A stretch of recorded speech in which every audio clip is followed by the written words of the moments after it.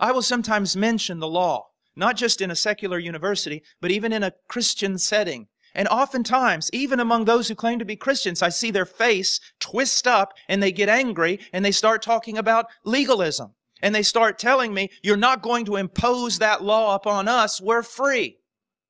And so I'll always ask them this question.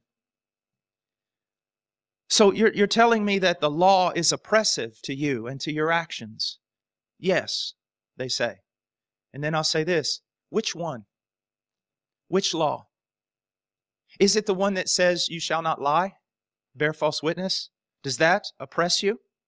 If it oppresses you, it's because, well, you're a liar and you love your lies.